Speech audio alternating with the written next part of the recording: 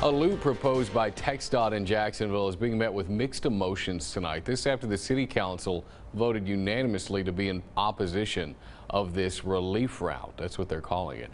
Fox City 1's Lauren Margolis tells us why not everyone is on board. Building a loop is not a new concept for East Texas. Henderson has one, Athens has one. Obviously, Tyler has a couple. But Jacksonville City Council is not so sure it will be a good addition to their city. Many believe it will hurt businesses along Highway 69, negatively impacting the city's economy.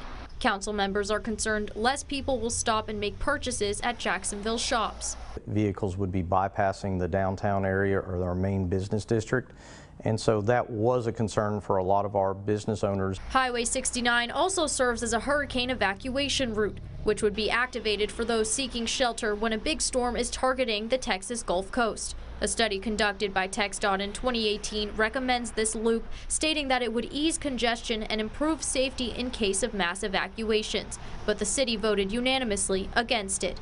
We actually discussed it at our workshop first, and the council did opt to put it on the agenda and take a formal vote. Many fear it could also impact the environment or even possibly leave some properties without access. This is Highway 69, and TxDOT believes it's a heavily congested area.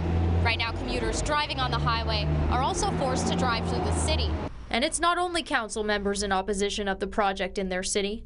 We did have 7 or 8 residents sign up to speak that night, and all of the people that spoke on the bypass route were opposed to the route. It is ultimately TxDOT's call to make. Lauren Margolis, Fox 51 News.